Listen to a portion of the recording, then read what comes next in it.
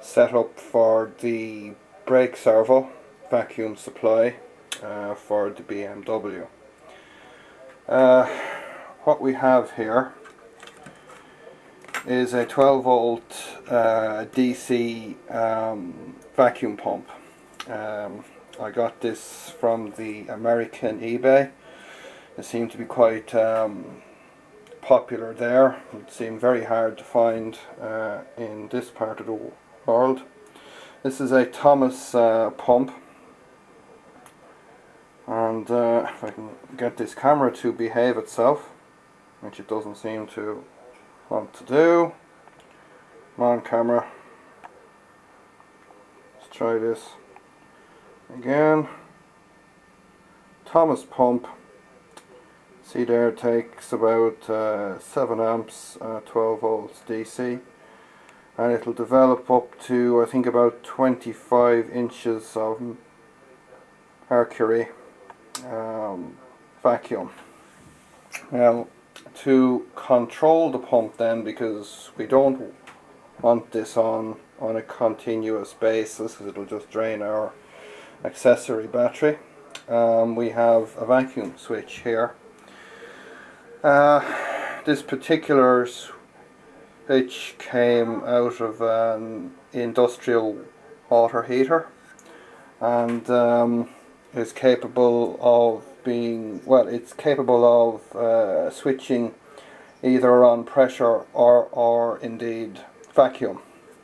And it's got a hysteresis setting here too, so we can set the kind of how should I say this, the gap between the point at which it turns the pump off and turns the pump on again. So for the sake of example here, we could have the pump turn off when it gets to 20 inches and turn back on when it gets to, say, 12 or 15 or something. So that'll have to be set up when this thing is installed into the car. It'll be just a question of field testing the brakes to see how they feel, etc. We can kind of set up the pressures, or, well, I should say vacuum here on this guy, and it's a kind of a handy setup as well, because this switch can control the pump directly. It doesn't have to go through a relay or anything else. It's got a very powerful set of contacts in there. Okay, so the pump and the switch are set up on this aluminium plate, and the pump exhausts air here through this this guy here, and it intakes air here to create vacuum. And so we can see here we have a T-piece here just on it's the 1/4 inch BSP fittings here. Piece of hose brings us down to the vacuum switch here, so that the switch can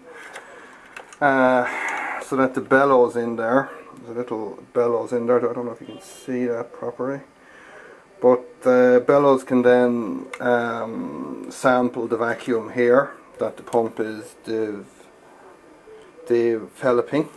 And our main outlet hose then comes down to this point, where we have a brass block here, and we have a vacuum gauge here that kind of gives us an idea of the vacuum that we have. And we've got another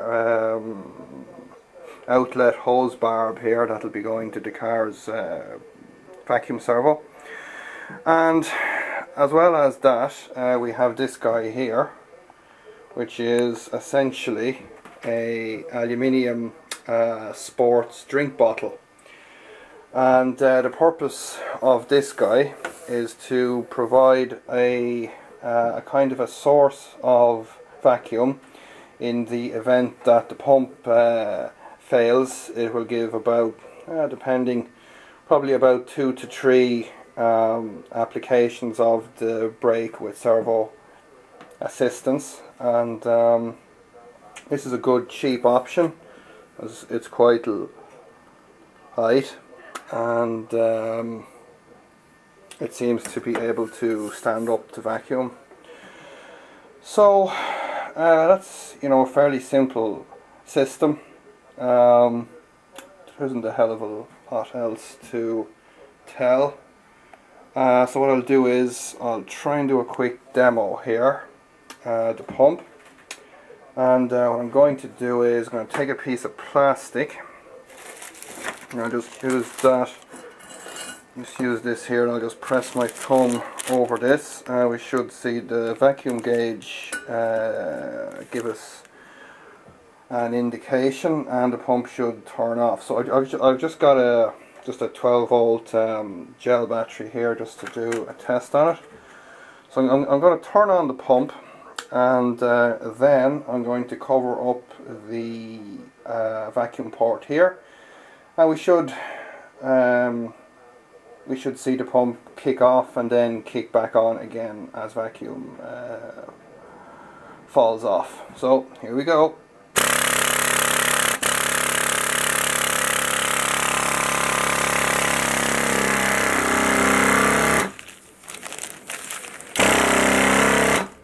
Don't see there now too well, hope.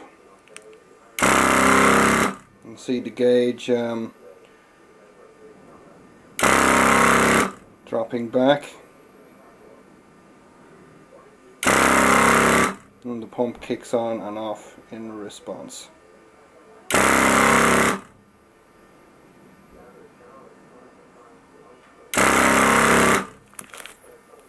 So that's our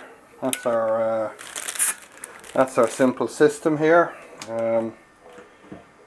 So hopefully in a few days' time I'm going to go ahead and figure out the brackets and all that kind of thing, and get this baby installed into the car, and that'll give us vacuum brakes.